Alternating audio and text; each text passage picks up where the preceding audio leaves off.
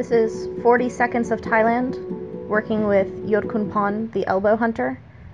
And he was showing me his signature elbow from inside the clinch. And you put your hand on top of the bicep very gently. You don't use any power and you don't push on the arm at all. You basically want that to feel to your opponent like that is not a big deal, like I don't have to worry about that. It's very light.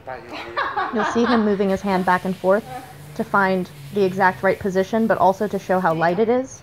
And then the elbow comes by just sliding over. You just lean into it pretty much. And so he adjusts my hand. He wants it more on top of his bicep. You lean in, and now he's showing how to do it with timing on the knee. So as the person's kneeing, you throw the elbow.